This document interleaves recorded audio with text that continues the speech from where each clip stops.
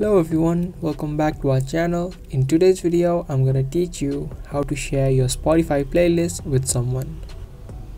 If you've created a playlist and you want to share it with other people, you can easily do that with a couple of steps.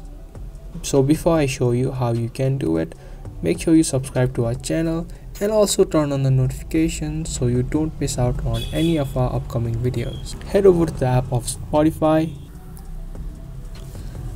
Now from the home screen of Spotify, you will need to tap on your library, which is on the bottom, and here it will show you all of the playlists that you've created. Now select the playlist that you want to share, and as soon as you do that, you will need to tap on the three dots right here. Now you will see a couple of options that you can do with your playlist. Now to share it, you'll see an option of share. You can tap on it and it will show you all of the platforms that you can share your Spotify playlist to.